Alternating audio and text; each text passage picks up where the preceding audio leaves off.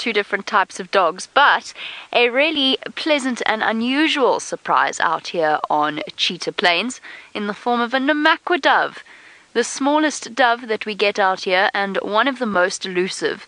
The only place we really see them is Cheetah Plains, so this is actually quite a special bird, and it's a really nice one for you to add to your bird lists. Even though our birding competition only starts this afternoon, I just had to show you this particular Namaqua dove because, well, most of the time they don't even sit still long enough for us to get them on camera, so the fact that we've been sitting with this one for as long as we have is a treat indeed. So tiny, tiny little dove. In comparison to the laughing dove, which is off to the right. There's the laughing dove over there. That's a pretty common sight to see. And Cheetah Plains is, in fact, the land of the laughing dove. There are so many around here. But a Namaqua dove, particularly a beautiful male like this one, with his black markings around his face, and the fact that he sat still this long, is a rare sight indeed. Much smaller, but with a very, very elongated tail. The longest tail of the doves that we see out here. We see ringneck doves, we see laughing doves, but we never ever see Namaqua doves. While we're watching them pecking away, Brittany, you want to know what the doves are eating? Grass seeds. At this time of year, there's lots and lots of them around. Most of them in these open areas have been stripped away by the cisticolas, but there's still a little bit on the road, and that's why the two doves are hanging out on the fringes. It's a nice open spot for them, so they've got plenty of opportunity to see a predator advancing on them. Roads come in useful for a lot of different species out here, but at the same time they're also warm. They're the first bits to sort of heat up on a cool day or a cool morning like this morning. And there it goes, pecking along. So the smallest dove species that we get out here, and a rare one for your bird list. I bet that's a new one for quite a few of you. Just quickly show you the difference between a male and a female. I had it on the right page. There we go. There we go at the bottom. That's the male, obviously, on the right. That's the one that we've been looking at. And the female on the left, without those dark markings around her face. Beautiful. Very, very, very small. Smaller even than the emerald spotted wood dove, if you don't count the tail, just in terms of body size. See if we'll catch up with it, since it's being so obliging. Let's try and get a bit closer.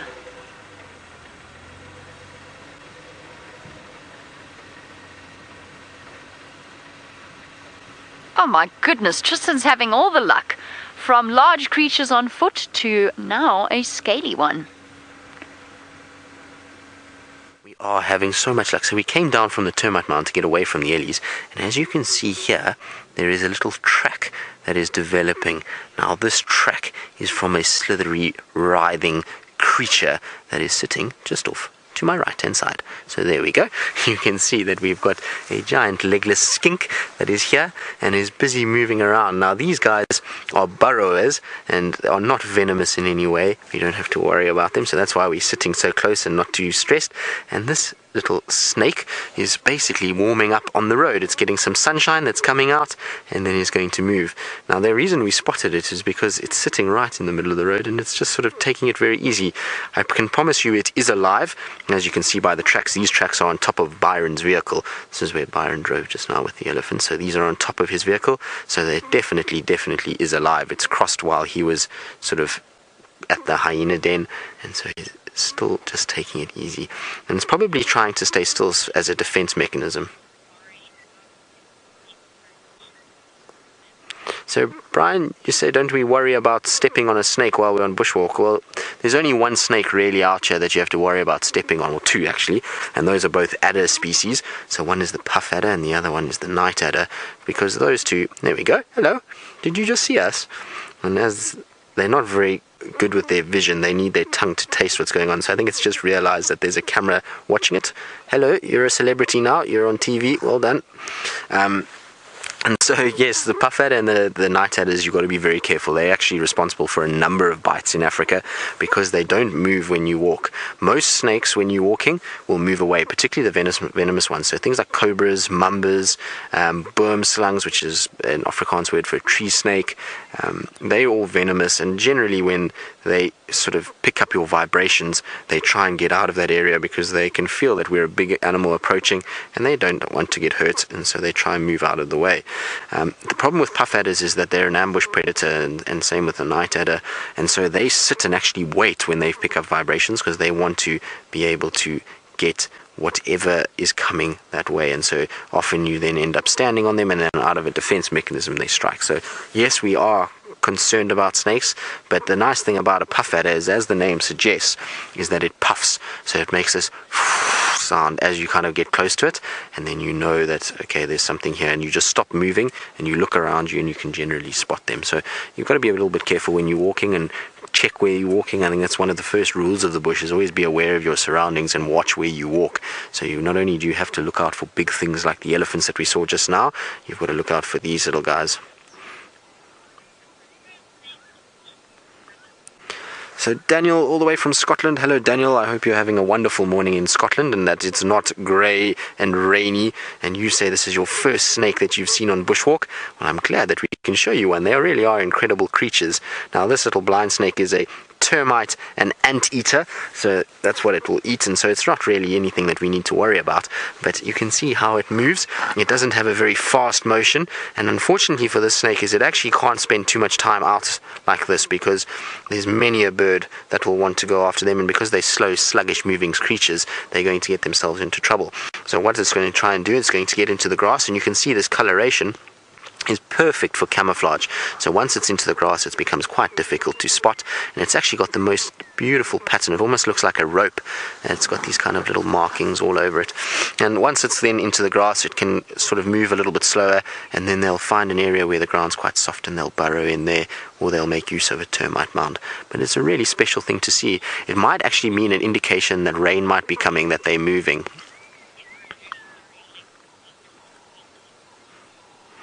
So, Megan, I'm sorry, I missed the first part of your question. I know that you said Jono and evolutionary species, but if you can repeat that for me.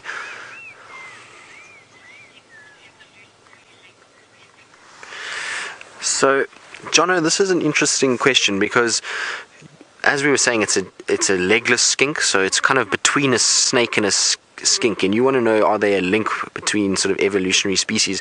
Well, I suppose they are. They do come from kind of lizards, so you do get some skinks that will actually have two little legs protruding off the side of the body, so they have those kind of lizard-like legs, and then you get these guys that have no legs and are more snake-like. So I suppose they are a link between the snakes and the skinks. I'll have to do a bit more research to check and actually see what their lineage is and what they sort of define them as, whether they define more as a snake or a skink, and whether or not there is a link between the two of them. You might find that there is slight differences. That means that they're in a different family altogether, but it is possible indeed.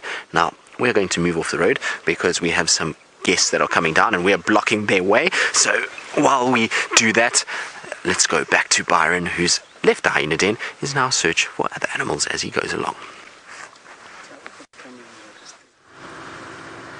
So we've just left that hyena den. Those little hyena actually moved off. They followed the adult away, but I think they just might have gone through some long grass and they're probably going to return back there shortly. I don't think they're going to stay away for very long. But lovely view of them though. Nice to see them suckling out in the open. There's a lot of hyena tracks along the road here, all over at the moment that I can see. And we're going to see what else we can find this morning. Been a lovely morning so far. It sounds like Tristan's had so much luck, more luck than anyone else this morning.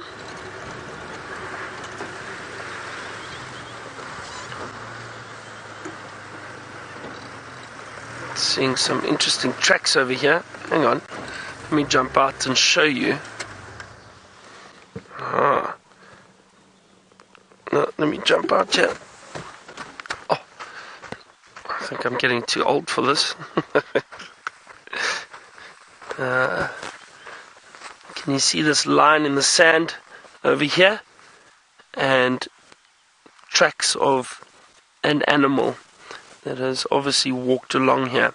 Now this looks like a rather large water monitor or rock monitor that has moved along here. Hold on a second.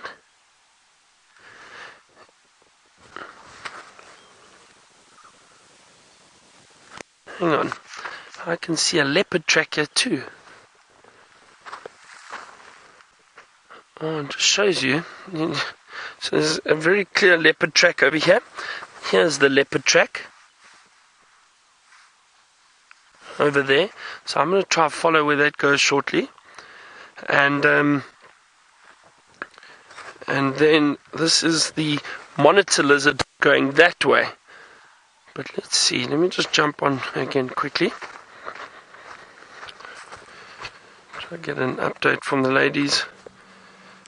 Nice to see those different tracks though, between, well, firstly the monitor lizard and then this leopard track.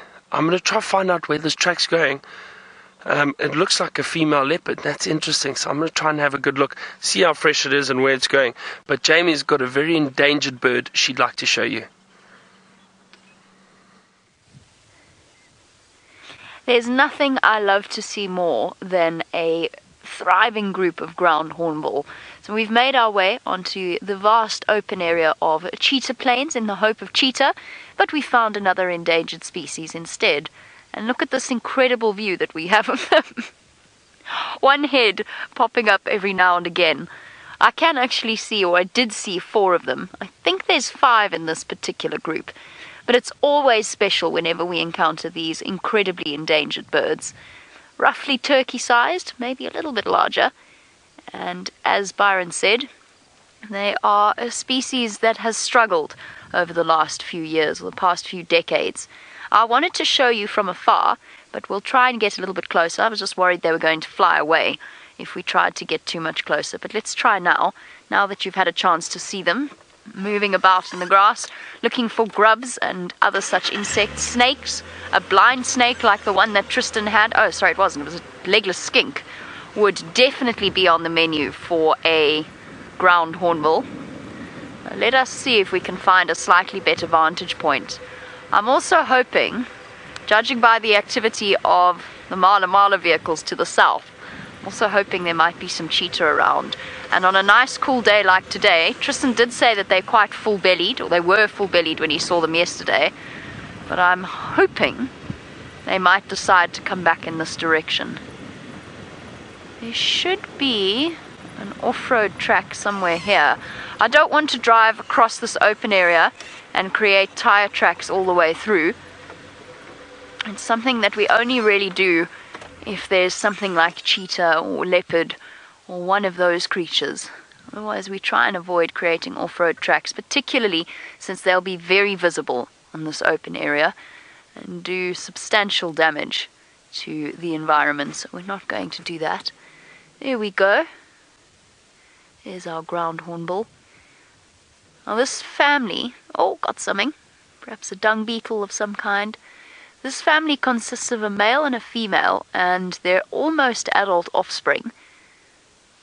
And then a slightly younger one that is still at that yellowish phase, where their face is a little bit yellowish rather than the bright red color of a fully mature ground hornbill. And of course, it takes them 7 to 8 years to reach sexual maturity. So it's quite an extended period for a bird. And generally speaking, your birds of prey or your ground hornbills, they take a little bit longer than other species to reach adulthood. And fascinatingly enough, I've said that they've got some almost fully grown offspring with them. That is part of the way in which ground hornbills function. And in fact, they have shown, or studies have shown, that ground hornbills struggle to be successful parents unless they have actually practiced their babysitting skills on a sort of a sibling group or a younger generation. If they don't have that experience, they struggle to breed successfully. It's one of the reasons for their decline in numbers. And one of the reasons why the massive reintroduction and breeding program of ground hornbills has to kind of put in an artificial situation where sub-adults can care for younger generations. Now, Tim, you want to know what is causing the stress on the ground hornbills? Why are their numbers declining? A reduction in habitat is a big one, just because, of course, as human beings, we have a tendency to take over, and it's resulted in a loss of habitat for ground hornbills. Another reason, I'm going to try and go round so that we can see them from the opposite side. Another reason is use in traditional medicine, so poaching, essentially. And then there's also the situation where, like their yellow-billed and their red-billed cousins, they have a tendency to hammer on windows. Now, our yellow-billed and our red-billed hornbills attack our vehicles on a regular basis. They go and they sit on the wing mirrors and tap their reflection. Or they attack our windows of our bedrooms. And that's all fine and well for the little hornbills, the little hornbill species. But a big, powerful bird like a ground hornbill has, this is the track I was looking for, has a tendency to break glass, which doesn't make them very popular in local communities where money is very much in short supply, and smashed windows are not looked upon very favorably. And it might be hard for us as animal lovers to understand, but I do understand it. When you don't know that it's an endangered species, when you don't know how precious they are, all you're seen is a pest, smashing windows. 1, 2, 3, 4, 5 of them. That's what I was worried about, getting closer. Quite shy, this group. They've all taken off into the trees. Nicely done, Dave. And a lack of suitable nesting sites as well. Ground hornbill, like pandas, are very picky breeders. They only like to nest in one place, and if that gets destroyed, it takes them a long time to find themselves a new and suitable nest site.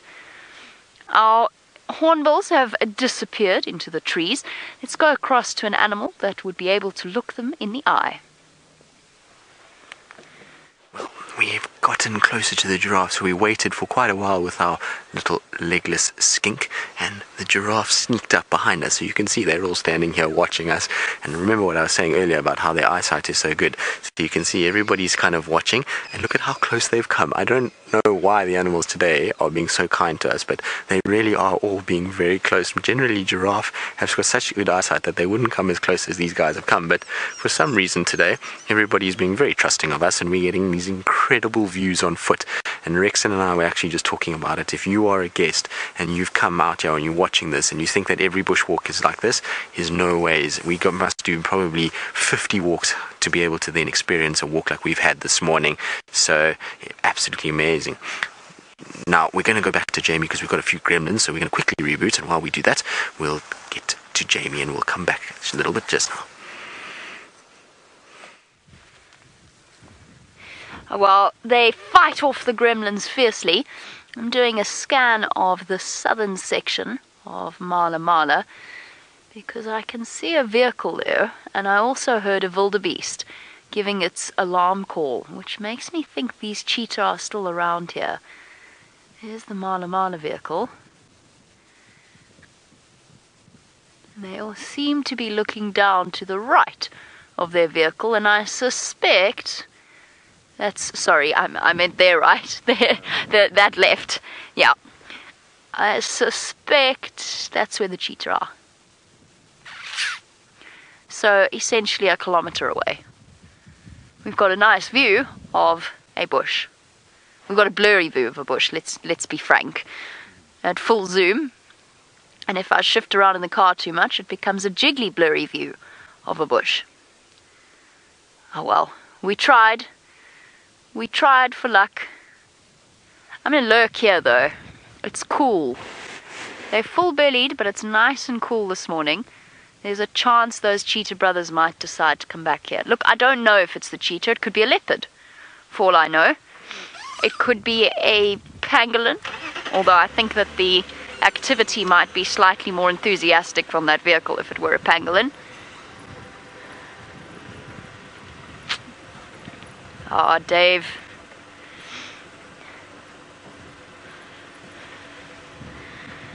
I have to concede this. I'm going to send you back across to Tristan, who yesterday had 2 cheetah and 2 leopards on cheetah plains.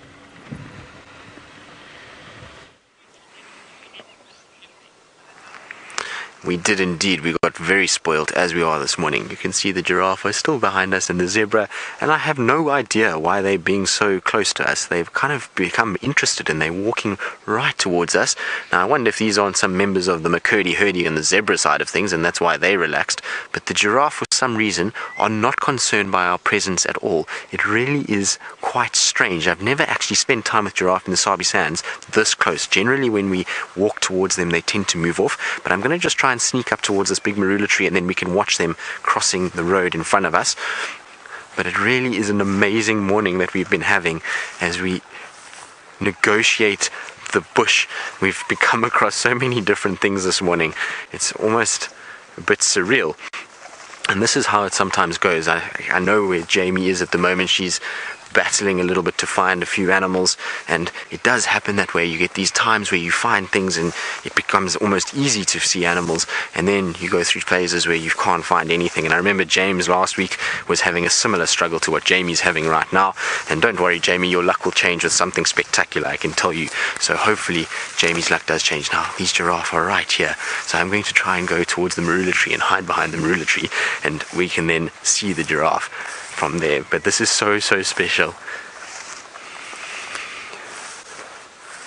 Now you'll see that the little ones might move off slightly, but I'm hoping that they'll stop on the road here and we'll be able to see them. But isn't this so cool? This is absolutely amazing.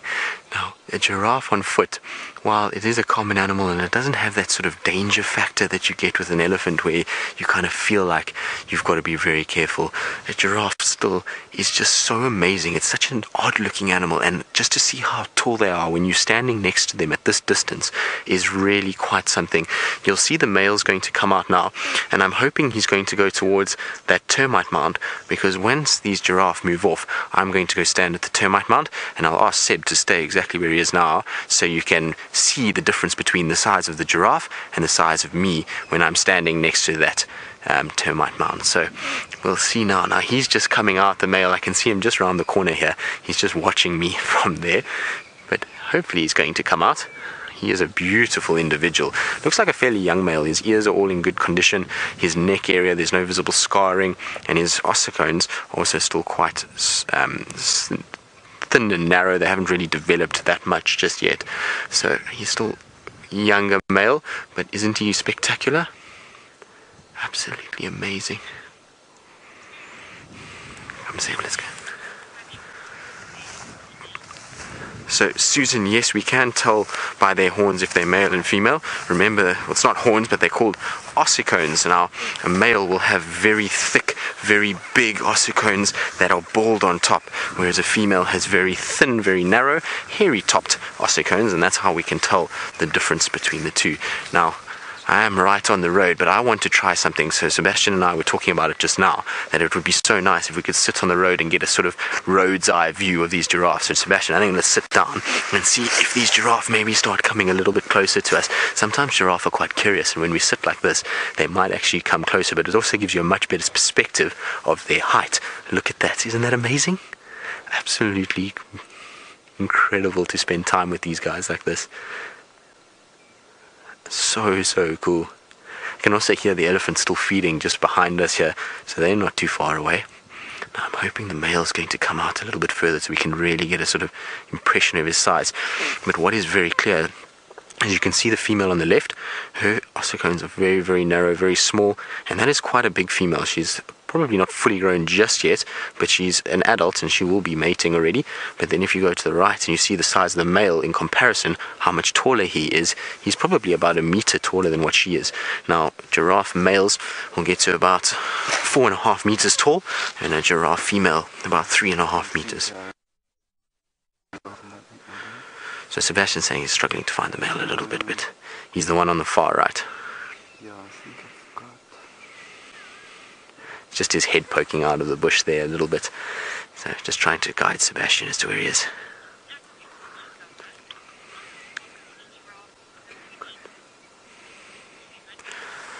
So, African bush lover, they are indeed. The spots of a giraffe are unique to every single individual. You'll see just amongst these sort of giraffe that we see here, every single one has a different pattern on their flanks and neck areas. So it's exactly like the fingerprint of a human. They all have unique patterns, and that's how the babies actually recognize their mother. So when they give birth, they'll segregate from the herd slightly, and the baby then learns that that is mom, and over time, you'll find that they eventually learn the patterning and they can go to mom and find milk. So yes, every single one is different, much like the zebras. Now I'm hoping the zebras are going to make an appearance now as well. But isn't this spectacular? A ground eye view of giraffe. It just makes them look so much bigger and so much grander by being down low like this. It's such a special morning we've had. Absolutely amazing. You can see how interested they are in us. Giraffe are always very curious animals. They like to sit and look and stare and see what is this odd thing that is sitting on the road watching us. And they're also trying to make sure that we're not something that's going to eat them. So they sit and they look and they watch. And when you get to a point where you're just a little bit too close, then they'll start moving away from you. And they know the distance that they can then escape from where you are. So they run at quite a fast speed. They'll do about 60 kilometers an hour. And so they know from here, if I had to get up and run at them, they would be able to cover the ground to get away and get far enough from danger that they wouldn't have to worry. There we go. They're slowly but surely coming out for us, which is absolutely amazing. And I'm wondering if maybe one or two of them might even come a little bit closer just to see what we're doing. But isn't this special? And it's amazing because we don't generally spend too much time on foot with giraffe, normally because they're quite sort of shy. They tend to move off a little bit and they're not really interested in sticking around. Look at the little baby looking at us. The baby's just not too sure about this. It's kind of following the lead of everybody else, but it's not convinced that it should be sitting so close to whatever's lying on the road. The two young ones together there.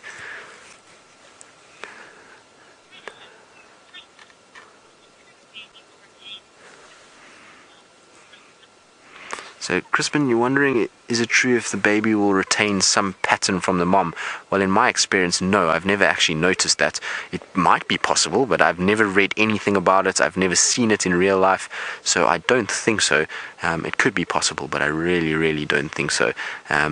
They tend to all have very unique patterns. You can see these two young ones, they have got a very different pattern to even that female on the left. Now I'm sure that female on the left is the mother of one of these, and the patterning on her is a really darker. You can see on her sort of chest area that it's quite sort of block-like pattern, or not block-like, so they're very irregular pattern, sorry, whereas the little one to the right of her has got more block-like patterns, so it doesn't look at all similar. So I don't think so. I've never, like I say, noticed it, and I've never read anything about it, so I don't think that is true. But you see, they're actually starting to ruminate now, so they're actually quite comfortable with us being here. They're not too worried that we're sitting here. If they were worried, you'd find they wouldn't be feeding at all. So even though they are watching, they're still regurgitating balls and are happy enough to start chewing and watch us while they do that. It is an advantage that prey animals do have. So a lot of the prey animals are ruminating animals. And so for those of you who don't know what ruminating is basically an animal that has a 4-chambered stomach that is able to regurgitate the food that it's previously fed on. So if they've eaten leaves early hours of this morning, they're now regurgitating those balls of leaves out of the stomach, and they're then chewing them to process that leaf even more. And the reason why they do that is because a giraffe, being the sort of shape that it is, its body is actually quite small. Its legs and neck are very, very big, but its body is quite small, so it doesn't have a huge space in there for a large sort of vat-like stomach that you would see on something like an elephant or a hippo. And so what it has to do is it has to be able to maximize every bit of nutrients out of what it does feed on. And so this system allows them to regurgitate and rechew and maximize all the nutrients out of that leaf. What it also allows is for them to spend less time feeding. It means they can spend time like this, where they can watch a potential predator but still gain nutrients from it and keep themselves alive. So it's a very effective system if you're a prey species. Now we're going to sit and enjoy these giraffe and spend some more time with them, because this is just absolutely fantastic. And sitting on a road watching giraffe in the morning is really something that is quite special. And while we do that, I believe Jamie is still on Cheetah Plains, and she doesn't have a predator this time, but she does have one of the most beautiful antelope in Africa. Absolutely beautiful indeed. Speaking of ruminants, here is another one. from the giraffe to the relatively long-necked kudu. Excuse me. Try not to breathe and speak and swallow at the same time. And we've just been treated to such a wonderful sighting of these two kudu calves. They're playing, which is one of my favorite things to watch all animals do, because there's something light-hearted and gentle about it and very relatable. Look at the two of them. They've been chasing each other up, down, round and round, up termite mounds, down termite mounds. And the two of them are exactly the same age, exactly the same size, and unlikely that they're twins. They might just be friends. And how wonderful it must be to be a young antelope, to have a friend that can keep you entertained. They've been dashing backwards and forwards and backwards and forwards. I'm hoping they're going to continue to do that, because it's Dave and I are both coughing now. Let us catch up with our antelope friends. Or not. Or they could just be gone. Oh no, there they are. But further than I realized.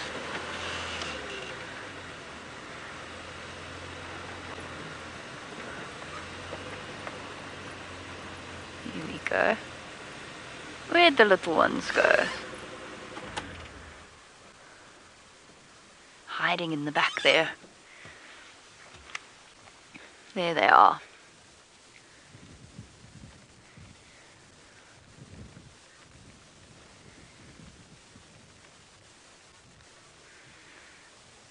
I'm not sure if it's Ubamba girl or Bamba girl. Dave, it's raining. Oh, yuck. That was unexpected. Sorry, Ubamba girl. Ubambo. Ubambo. Well, you'll know who you are. You'll know who you are. You want to know how closely Inyala and Kudu are related. Very closely. They're part of the same tribe known as the spiral-horned antelope family, which includes bushbuck, Inyala, Kudu, Eland, Sitatunga, which is an antelope that we definitely won't see around here. I'm just putting my camera away because I don't want it to get too wet. So they are very closely related to each other. And in fact, in terms of evolution, Inyala is slightly more recent as a species than a Kudu, and very recent to this area. They've actually essentially been introduced in places like this. Introduced by human beings keen on enjoying their beauty. They probably would have got here regardless, but it would have taken them a lot longer. So, both in the Traphalagus genus. Spiral-horned antelope family. What is this, a cloudburst? No, look, it's properly coming down. This is ridiculous. I was not expecting this. Of course, any rain is positive at this time of year, but it does mean that we have to do some covering up. So while we do that, let's go and enter into a staring competition between Tristan and a giraffe.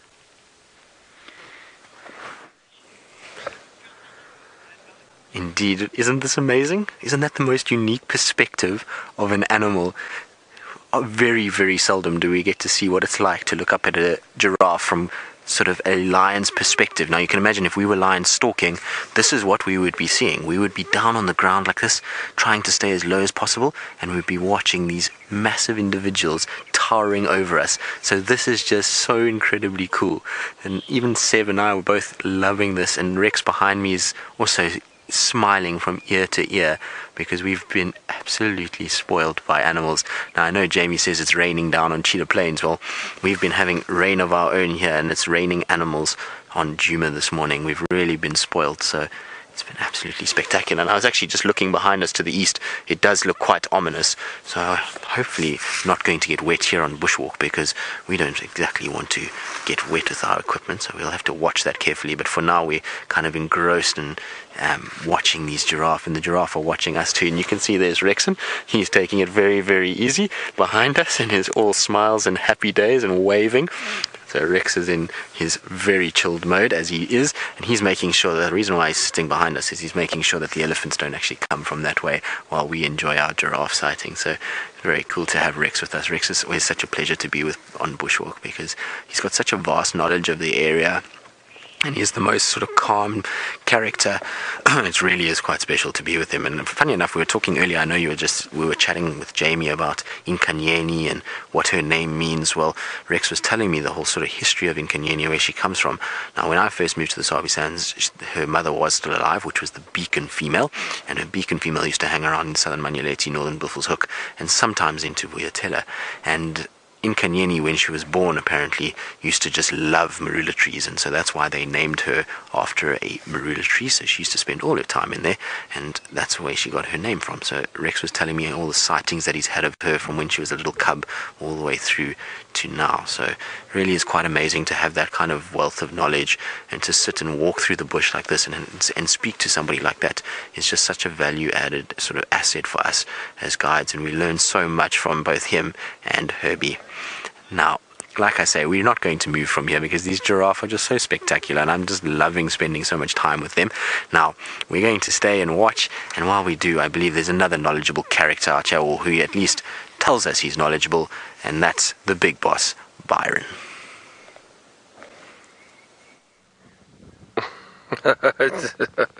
Tristan, you make me laugh. Now, I've just decided to stop here at this dam with the hippo. There he is. He's watching us carefully. And he might be a little jealous because we have decided to stop for our coffee break. So Senzo is enjoying a nice cup of coffee with me.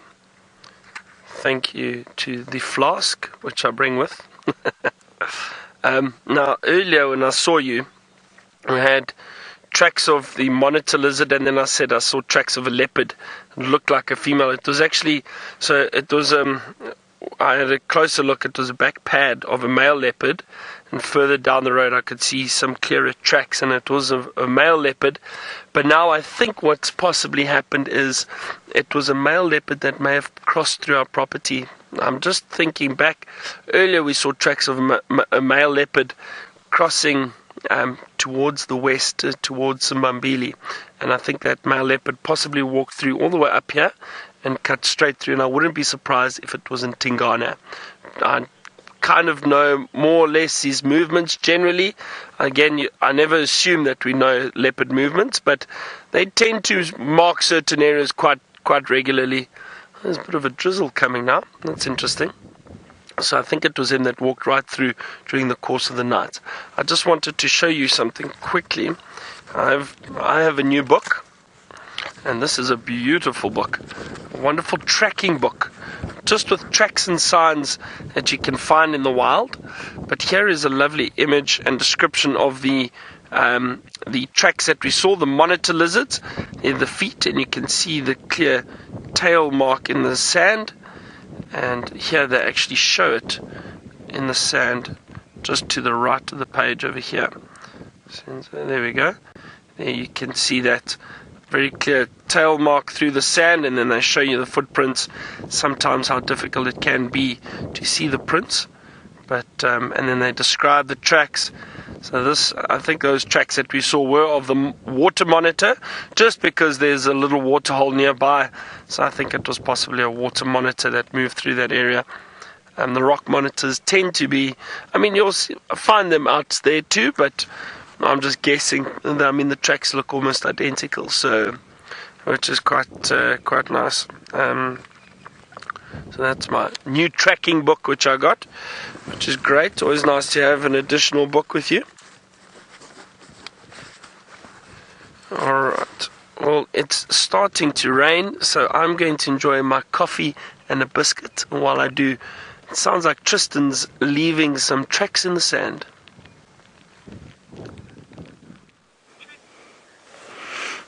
have indeed. I was leopard crawling my way towards these giraffes just to see how close I could get before they noticed me. And you can see that they're still watching. They moved off slightly, but they are still watching. It was quite funny just to watch. I'm sure the girls in Final Control had a good laugh as I was trying to drag myself along the road.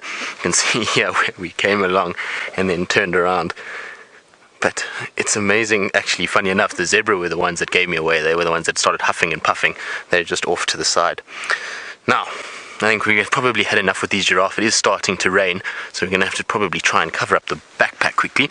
So rather than messing around with giraffe and getting our equipment all wet, let's try and see if we can't just get our covers on and make sure that everything's okay. Whoopsie, I gave the giraffe a bit of a fright. I'm naughty. They must have thought I was a lion getting up with my beard. Now, I just want to go towards Rex to get the backpack so that I can, well, the rain covers, so that I can cover our backpack up. Right, so while we do this, I believe Jamie's still on Cheetah Plains and she's got her rain covers on and is all waterproof. So let's go across to her and see how she's doing. The sun is shining down upon us, is how we're doing, which is lovely, makes for a nice change. It's actually a monkey's wedding. The rain is still falling, but the sun is shining. We did go into several different ways in which you can say monkey's wedding and all sorts. What was it? What was the Afrikaans one day? I was with you, wasn't I? Something to do with a jackal and a wolf. Something about jackal marrying wolf's wife. Jackal trou met wolf se vrou. That was it. The Afrikaans term for a monkey's wedding. Jackal marries wolf's wife. Or a term for, or an expression for when it's raining but the sun is shining. Makes for a very, very pretty atmosphere. It would be even prettier if Nkanyeni were just, you know, here somewhere. As it starts to get warmer, my thinking initially this morning was that if I were a leopard, I wouldn't want to be lying in dewy grass. That was my thinking. I would want to be either out in the open on a termite mound, or maybe even lying on a road. But that doesn't seem to be the case. One last check where Nkanyeni was. You never know, we might get lucky. If she has cubs, because there's some debate about that, if she does have small cubs, she might have gone to go and feed them and then come back to her kill. I don't see any sign of the kill being in a tree, so she may have lost it. Let's go very slowly around here. Check the marula trees. The grass is so long she could be lying 20 meters away from us and we'd struggle to see her, which is why I was hoping against hope that she was going to be out and visible, unlike Tristan, who apparently is leopard crawling at Giraffe. Sounds like he's had a joyous bushwalk.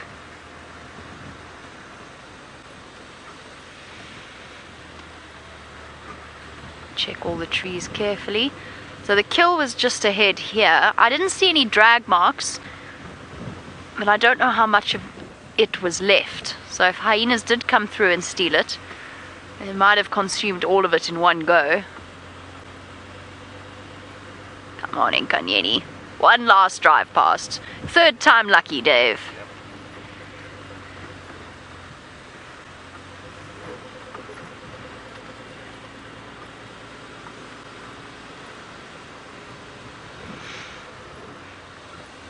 Now, speaking of termite mounds, we all know that leopards use termite mounds as a very useful vantage point. But Rebecca, you want to know whether or not a leopard will ever use a termite mound as a den. Yes, occasionally. It's quite rare for them to do so. Shadow actually denned not this cub, but the last set of cubs in a termite mound hollow. So it does happen. They also like to use culverts in the road, which is what both Shadow and Karula have done in the past. Culverts on the main road. That seems to be where they like to put their dens. Here's the off-road tracks to where she was. One last quick check. So it is possible they prefer rocky outcrops, crevices in rocks, overhangs. One of the places that Karula used when she first gave birth was a a root system where the soil had washed away, so she could actually hide her cubs underneath there. Is there a leopard on this termite mound? Come on, Nkanyeni. No. There is not. Oh well, worth a try. Worth a try. Guess third time lucky. Didn't pay off. She might be on the road in front of us. You never know.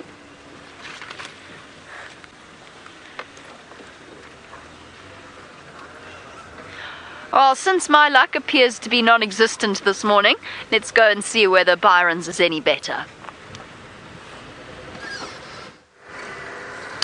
Not necessarily, Jamie. We haven't found much just yet. It's funny how the weather has changed. All of a sudden it's become quite chilly. There was a few drops of rain. Quite big clouds. I don't think it's going to rain though. It seems to be breaking up already. So maybe just a little front that came through. I'm still curious about that leopard that walked through, but I do think it was that male that walked through the whole property, or portion of the property. Just makes sense, the way it was heading, the direction it was heading.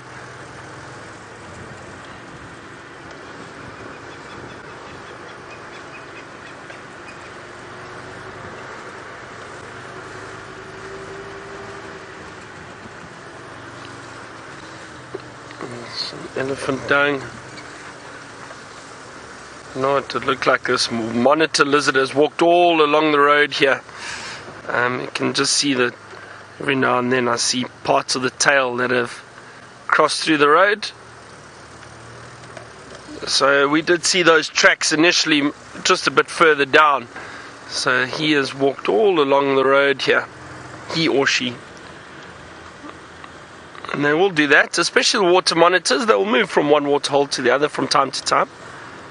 They need to look for food, perhaps a nesting site. They do bury their eggs.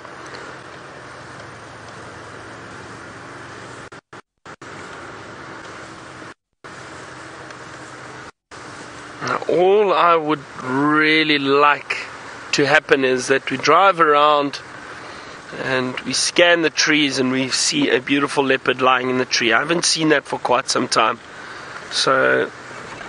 And it's always wonderful when you drive. It doesn't happen often. When you're just driving and spot a leopard lying in the tree, it is a great it's a great feeling. I still get excited. It doesn't matter what it is, actually. It doesn't matter if it's a leopard or not, but just finding an animal. If you find tracks or you spot something or you track something down, it's very exciting, and I still really enjoy it.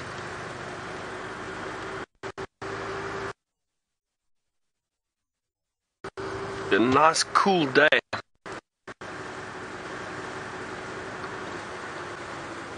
What little bird is that?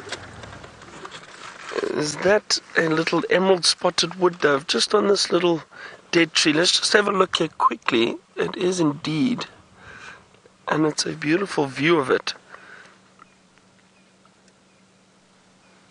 You see there, emerald spotted wood dove.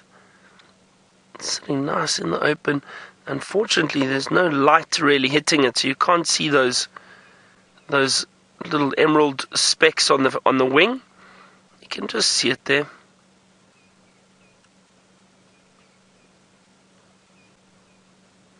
Beautiful little dove.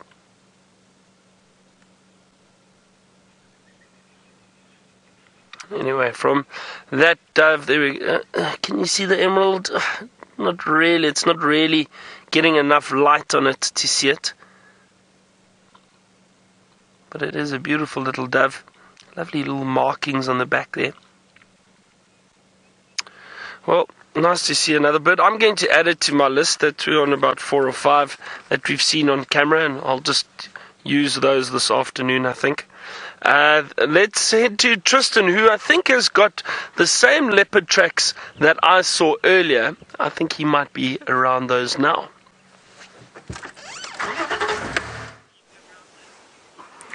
Well, they're not the same ones, Byron, but these are the leopard tracks for whoever was calling at the dam last night.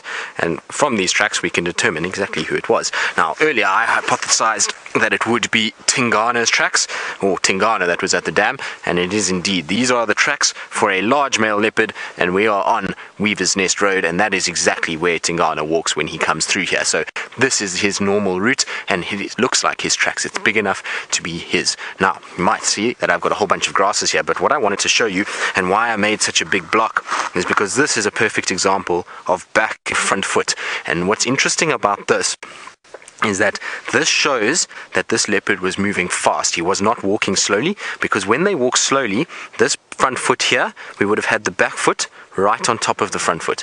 Okay, there's a normal gait where they do this, where the back foot lands on the front foot if they're walking normally. When they're walking very fast, the back foot overtakes the front foot slightly in the track, and they then carry on. So he was on a very, very, very quick mission.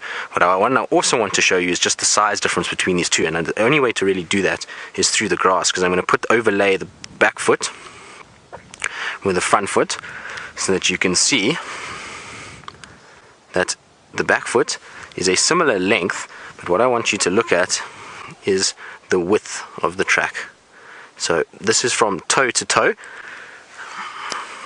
Now, if I put from toe to toe here on the front foot, sorry, I'm just going to move that across, you can see, look at how much wider his front foot is than his back foot. So often you ask how we know the difference between front and back foot, and there you can see it. This front foot is very, very wide, and it almost forms a circular shape to it, whereas the back foot is more of an oval shape, and you can see much, much more slender and narrow.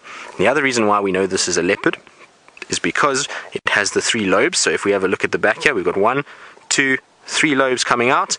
We've got the toes evenly spaced. On a hyena we would have had toes that squish together and form a banana shape like that. So we know that, and we also would have had little claws on the hyena track, which you can see are absent here in the soft sand. Now, sometimes you have to be a bit careful, because leopards, when they walk in very soft sand like this, just from the pressure of their toes pushing down, sometimes a claw does appear. And in this area we also have a hyena which has got 3 lobes on it, so you've got to be a little bit careful around here when you look at these tracks.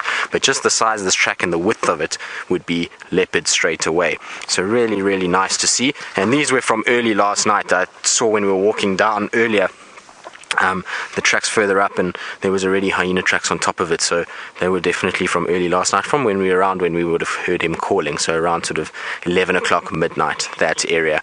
So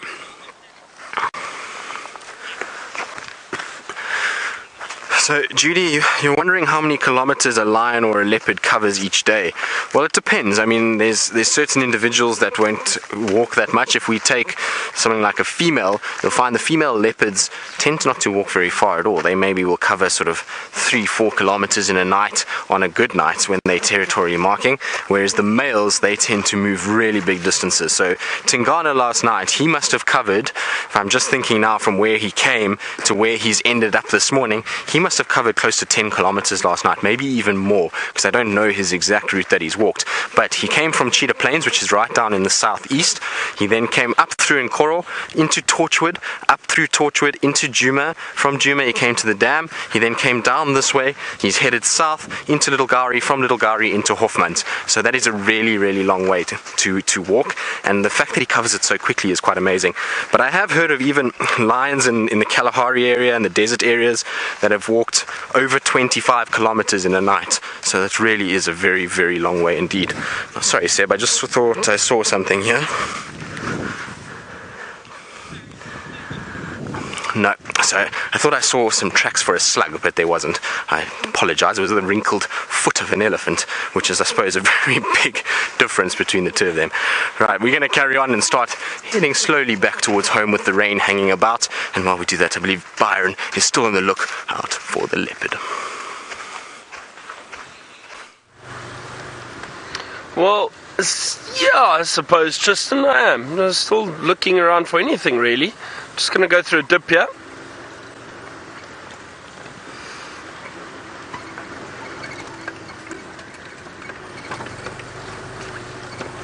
Sorry, some to lose signal going through those little dips.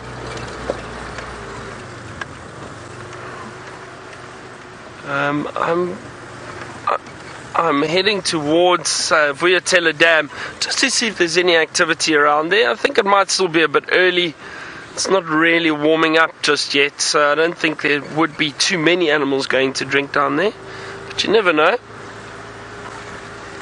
And we were talking about this earlier, and I know Tristan's been mentioning how far leopards can travel.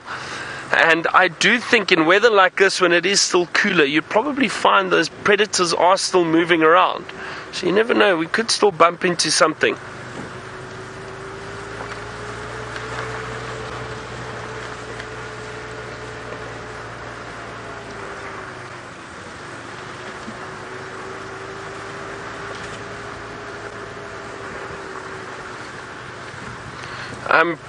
Preetam, I'm trying to think how far we actually drive a day.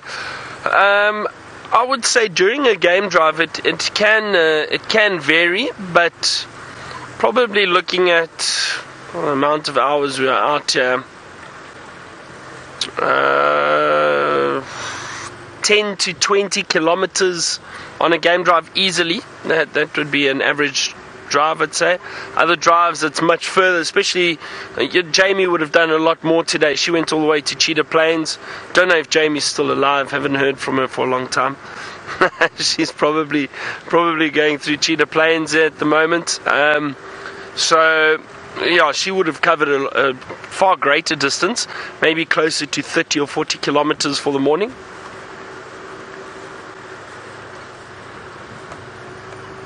So it all depends. Sometimes I've taken game drives where we've literally done 5 kilometers in 3 hours.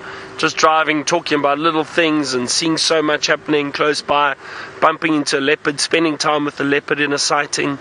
It can happen like that. And other times, like in the Kalahari, up in those areas, you drive. It's so big, it's so huge, so you can drive for a morning drive 50 or 60 kilometers easily to go and look for one specific animal. It's a very different type of terrain, very different game experience, because you need to drive so far to look for animals.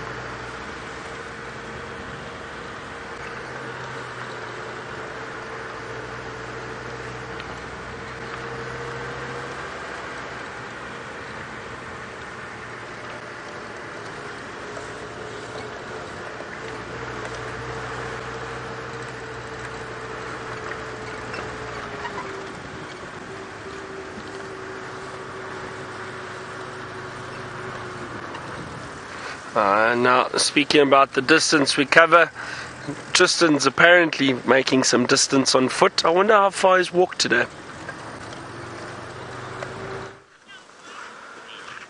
Well, Byron, the answer is not very far at all. We've been spoilt. We keep going and bumping into things, and so we really haven't walked far at all. But while we're talking about walking and walking around in tracks, we've got this track here that's just quite interesting. So you see there is a sort of swipe that goes across the road like this and all the way onto the other side. Now, if you're a novice tracker, you might not know what this is. So for you that are out there that maybe has an idea, you can have a look and see, and you can hashtag Safari Live and let me know what you think. But it is quite an easy one. Once you look into the center of this track, you will be able to find what it is. But I want to show you here what is so interesting about this and why I first sort of noticed it. You see that there are scrape lines in this track. So there's little scrapes like this, which might give you an answer as to what this could be. So there we go. Remember, hashtag Safari Live, and you can give me the guesses that you have. Now, while you start guessing, let's have a look at a little ant colony that we've got here as well. These guys are really cool. You can see they're busy building. It amazes me the strength of ants. Now, this road that we're on is so compacted by cars, it would have been really difficult to build a nest, but yet these guys have the strength to be able to open it out and be able to then build through the road itself. And they've created a nice hole, and they're busy excavating, and you can see quite a bit of movement inside there. I'm going to just try and get a bit of light in there because it's quite dark this morning. So let me get you a bit of light. I'm going to use my phone torch.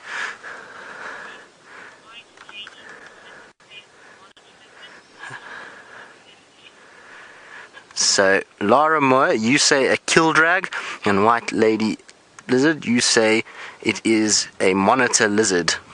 And neither of those are correct, I'm afraid. They are not either of those. Now, in a drag mark, what you would have found would have been big sort of leg drags, so you would have seen the limbs, and it would be a lot more uneven. It would almost be a bit more wavy than what you're seeing now, or what you saw just now. And then with the monitor lizard, we would have also had that very wavy tail swipe, whereas this is quite a straight line. Now, I was trying to show you over here, Seb, I don't know if you can see that there's these little ants over here, and look at how strong they are. That particle of soil is almost, or it's a little rock actually, or stone, is probably about 3 times the size of the little ant carrying it, and yet it's still able to pick that up and move it. Isn't that amazing? Absolutely incredible little animals, these. If ants were bigger, I think humans would have a really tough time in the...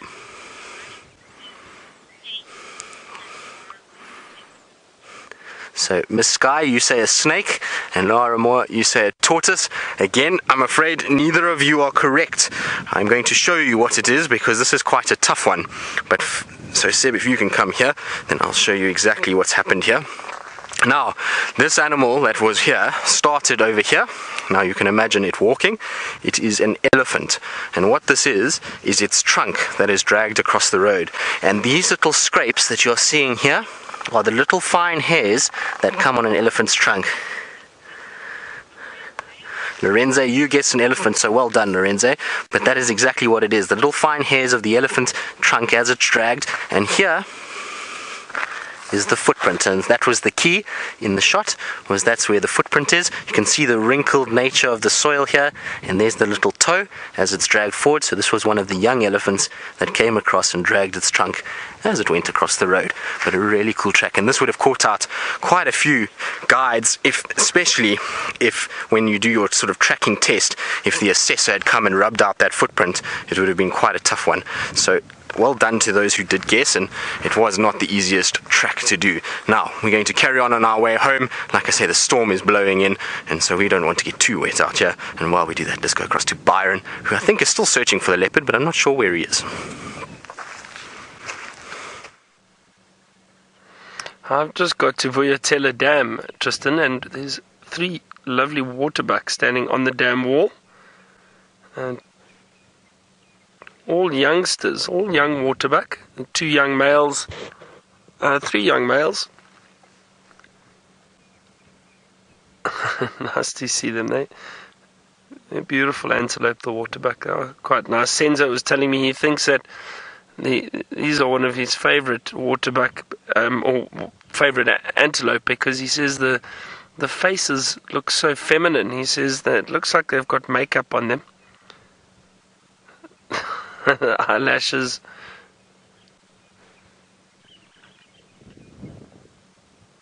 I didn't hear what track that was that Tristan had. That he was. I don't know if did he tell us what it was, or an elephant's trunk that was dragging it in the sand. Oh, okay, good one. Often people see that, and the first thing I think is it's a snake, but.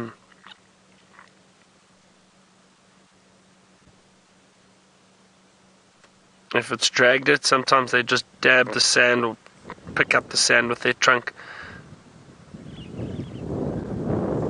The more time you spend out here, the more time you get to see different tracks and learn, and I think it's fascinating. I really do.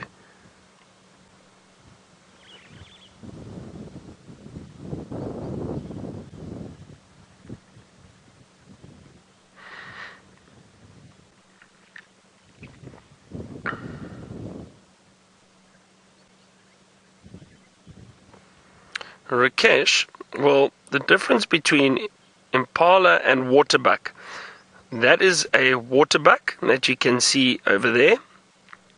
Grey coloration, darker legs, bit of a white marking around the neck, and then a very prominent white ring around the rump.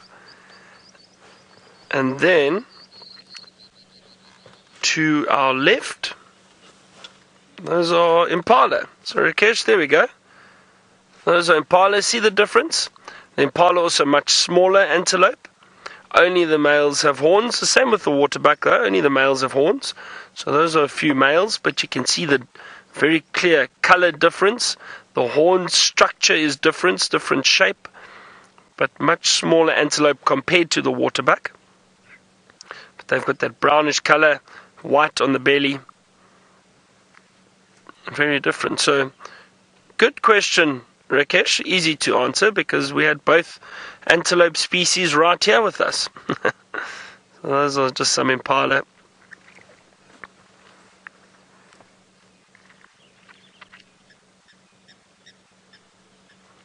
His waterbuck is still very happy, just standing in the front of us in the road, not keen on moving. I wonder if they've gone down to drink, or if they're still planning on going down to drink. I'm not going to disturb them. I'm not going to try driving any closer. There's no need.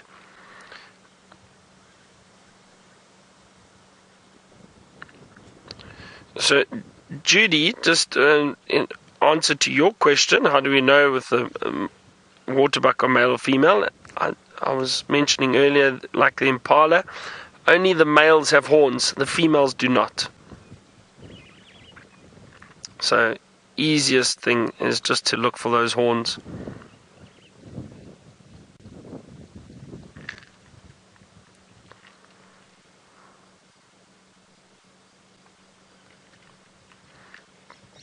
Sometimes I get guests saying, "Oh, they look like the reindeer back home." They do almost. I think it's those shaggy coats. Look reindeer-like, I suppose.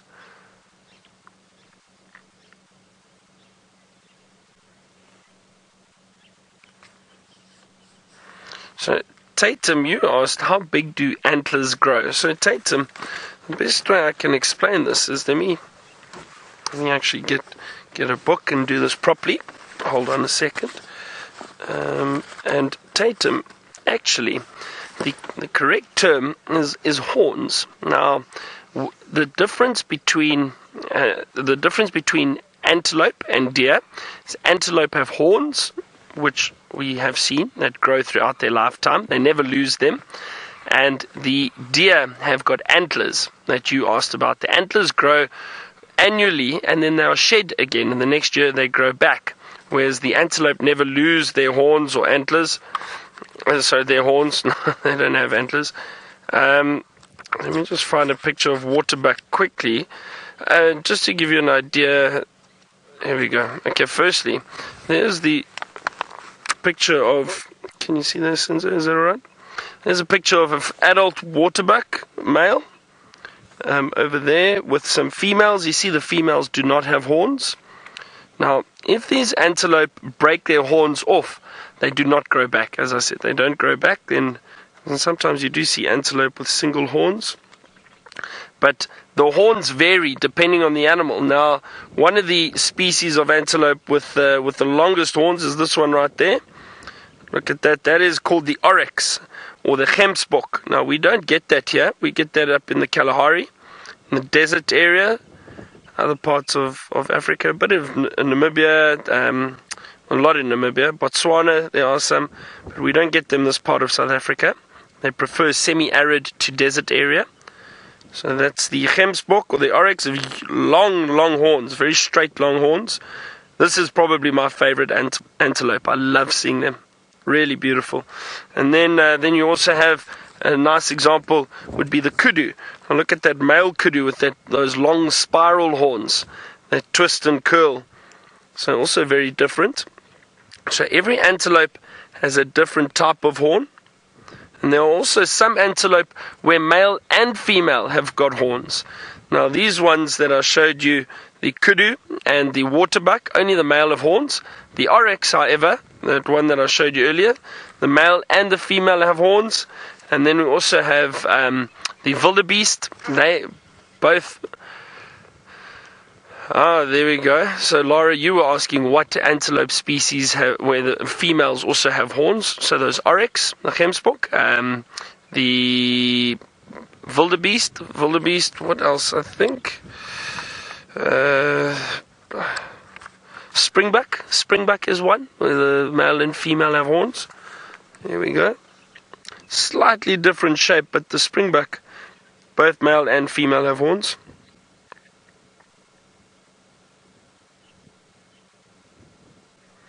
So there we go. So there are a few other little species, but in this area that I can think of, it's probably the Wildebeest.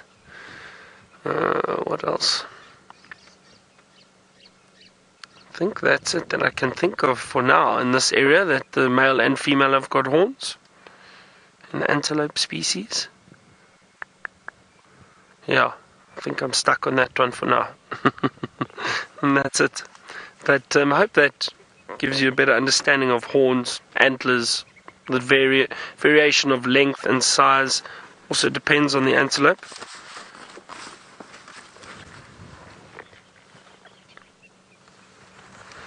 Right, now we were speaking about the wildebeest. Tristan has managed to find some. We have indeed. And so, like you said, there are certain antelope that have male and female with horns, and the wildebeest is one of them. So you can see all of these individuals have horns. They're varying different ones that are through the herd, so even the young ones, they've got a few horns. And you can hear that they're snorting a little bit at me. I don't know if you can hear it over the wind. It's very windy on quarantine at the moment, but they are snorting at me because they've seen me come from behind a bush, and that's why they're all worried. But they're starting to slowly relax. You can see one or two of them are starting to lie down now. They're fairly chilled. But these guys will probably spend most of the day here today. The nice thing about today is that with this cold wind that's blowing and this overcast conditions and sort of rainy weather, quarantine is a perfect place for them to spend time. They don't have to worry about the heat of the sun. They've got a nice open section that if there are any predators that could be active during the day, I know Byron was discussing how the predators will often move in weather like this, that they will be able to then see those predators and still graze and have nice grass to eat. So it's a perfect place for the wildebeest to spend the day. And you can see they're not very happy with me at the moment. There's lots of shouting, so they're being not as friendly as the elephant or the giraffe and zebra have been this morning, but still so cool to see them. And they're getting relaxed slowly but surely. They're not nearly as relaxed as what the McCurdy herdie was, but they are starting to get there. The more we kind of spend time doing bushwalks and walking into these areas, the more this wildebeest will start to relax. So, Vanshi, you're wondering if these wildebeest are dangerous. Well, no, they're not. So, on foot, they're actually more scared of us than anything else. So, if I had to walk probably closer, you'd find that they'd all start to trot off a little bit and start to move away from me. They're quite nervous of people, so they're not too dangerous in terms of us on foot or even in a vehicle. Although I had a friend who was south in the Sabi Sands, and he was following lions hunting one night, and it was actually the Styx Pride with the Majingilans, and they were hunting, and he was following the lions and shining his spotlight to try and see where the lions were going, and they went into this kind of hunting mode. And so he sort of shone his light to the left, and these lions exploded out, and they were chasing these wildebeest, and the wildebeest ran straight at the car, and one male ended up jumping onto the bonnet, and its horns got stuck in the steering wheel, and it actually bent the whole steering wheel and kicked him, and he had bruises all over his chest and his stomach. And then one of the lions managed to grab that wildebeest and pull it off the car, which is a scary story. So I suppose in that case, a wildebeest can be dangerous if there's a lion attached to it and it's on top of your chest. Then yes, it would be very dangerous. But otherwise, no, on foot like this, it's perfectly okay, and it's not really something we have to worry about too much. They will really just watch us and not be too worried about what goes on. Now, from a fairly relaxed animal and one that's not too dangerous to one that can be very dangerous, although this morning they gave us a real show, we're going to go across to Jamie, who's got some beautiful big animals to show you.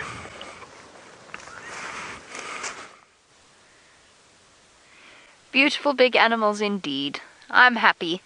I think any drive is a fantastic drive if it's shared in the company of elephants. So whilst we might not have much luck or have had much luck on Cheetah Plains, we have found a lovely herd of elephants to spend the rest of our drive with, munching away on a bush willow. A beautiful girl. And in situations like this, perfectly relaxed, not dangerous at all, just peaceful. In fact, she even looks as though she kind of wants to have a nap. No. Still eating. And Dave, do you know what I've spotted off to the left of her? An Inkanyeni. Oh my goodness, look, it's an Inkanyeni. And there's another Inkanyeni off to the left. So many Inkanyenis. So many Inkanyenis. How exciting is that? Inkanyeni a marula tree, and one disappearing elephant. Ah.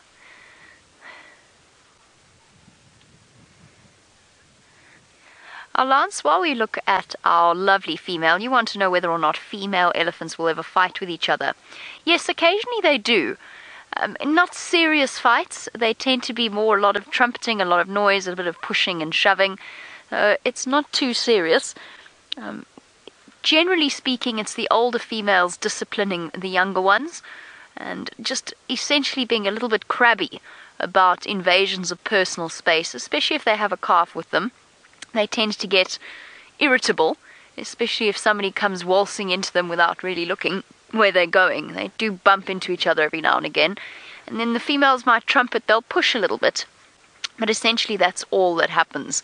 So they're not particularly aggressive creatures, they're not territorial in any way. So the fights between females are rare indeed.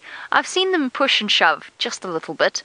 And occasionally when you get encounters between herds, sometimes there's a little bit of tension. I don't know if tension's the right word. It's just the females reacquainting themselves with each other. And there's lots of sniffing that goes on. And sometimes there's excited body language. Ears out, heads up, a bit of a run forward and backwards and jostling with the calves and so on. But really, beyond that, they don't particularly have any disagreements. We did, of course, see that amazing sighting where a female pushed over a much younger elephant. We don't know why. We don't know if it was because it was an invasion of space, perhaps with her calf. It was Benjamin Button's mother. And she turned around and knocked a younger elephant right off its feet and then pinned it down onto the ground. And there was much screaming and squealing. And to this day, I don't know what provoked her. They can get protective. And generally, when you hear screams and squawks from elephants during the night or even during the day, a lot of the time it's just because it's the elephants upsetting each other. Bumper bashings, sort of, in the elephant world. Of course, as per my luck this morning, the elephants are now gone. They have completely vanished. It's astounding how such a bulky animal can disappear. I think it's disappeared behind Nkanyeni over there. Sigh. I'll try for another view, but I don't think we're going to manage. I think they're going to disappear. This is quite a thick, quite a large block. And block is the section between roads.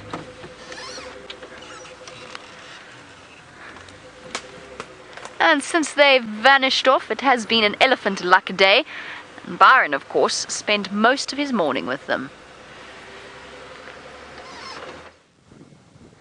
Yeah, we had a lovely sighting of those elephant earlier. I don't know if it's the same elephant, Jamie, that you're seeing, perhaps. But now we have a red-billed hornbill that's balancing on a branch, balancing in the wind. The wind's picked up a little bit. You might actually be able to hear it.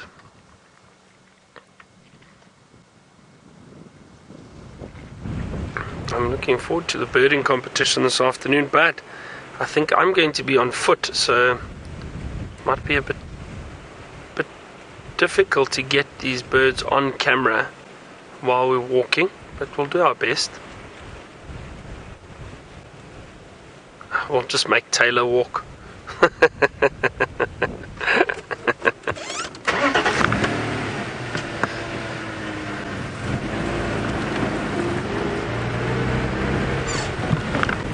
Taylor's probably still fast asleep. She got to rest this morning.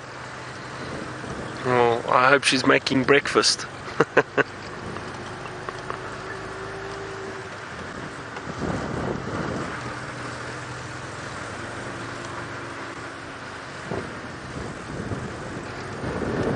Getting out to the clearings now, so we'll see what we can find out here.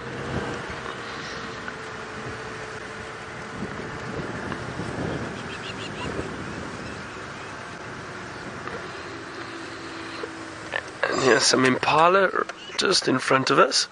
Now, Angie, you asked what is my favorite African nature sound. Angie, I think without a doubt, it has to be a lion roar. I mean, there are a lot of sounds that I absolutely love. There are a number of sounds that I love in the bush. Bird calls. That hyena whoop, Angie, that you said you love so much, that is a lovely sound too. It's nice to hear.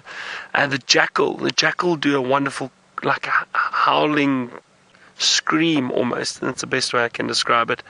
I can't do it, unfortunately. But the jackal call in the distance sometimes is quite nice, a black-backed jackal.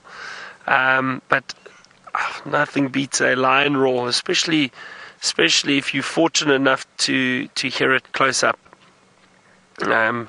It's incredible. I've been lucky that I've heard a lion roar many times, and I'm trying to think now. I think the first time I heard a lion roar close up was when I started guiding at Londolozi. And I mean, we'd seen lions many times before growing up, and I always heard them in the distance, but never got close to seeing it.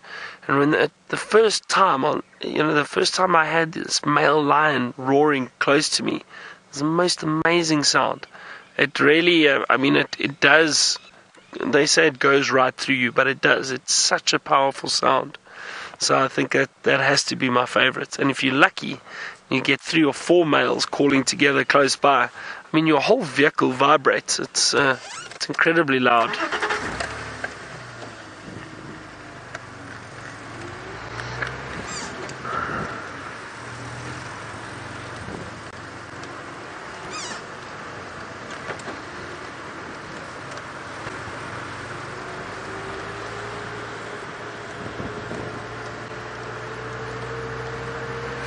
No, I've given you my favorite noise. I wonder what Jamie and Tristan's favorite sounds are. Let's go check with Jamie first.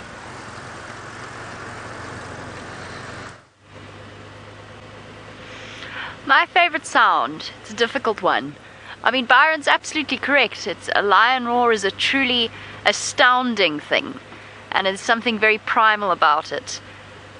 I'm going to say, though, in terms of sounds you hear in the early evening or the early morning, something we don't hear that frequently here, jackals. Black-backed jackals, because to me it sounds like they're singing. And the knowledge, it's kind of like wolves, the way that they all set each other off and they all start calling at the same time.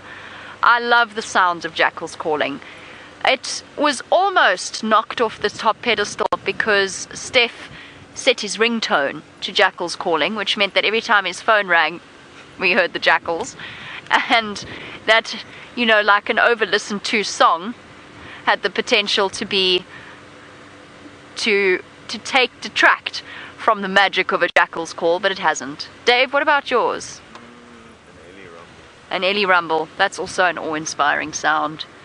I thought about that as well. That deep rumble when they talk to each other. The feeling where you actually basically feel it rather than actively hear it. That's also a stunning sound. And the pearl-spotted owl. It's a pearl-spotted owlet whistle. He's beautiful. Sure, there's too many to choose from. Elephants rumbling. I love the sound of a ground hornbill. Cuckoo, cuckoo, cuckoo. Cuckoo, cuckoo, cuckoo. Anshi, you want to know how loud is a lion's roar? Around about 110 decibels is the answer to that. I have recently learned that. I've always thought of it as very loud, and I've known it's very loud, but recently on our live safaris I got asked that, and then everybody shared that information with me.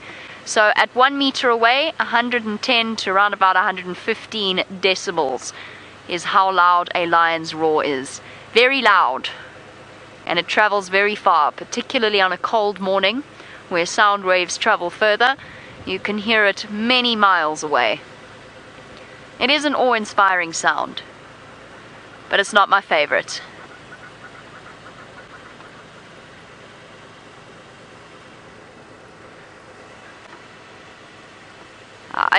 But did Paul say bacon sizzling? Bacon sizzling. And Paul, I agree. Bacon sizzling is a fantastic noise, and happiness is bacon I can hear and smell from all the way across the open area of quarantine, which means the foot gets a little bit hairier. Just a quick reminder, we will be changing our times. Keep an eye out on the blog. On the 1st of May, our sunset safari will shift forward half an hour earlier.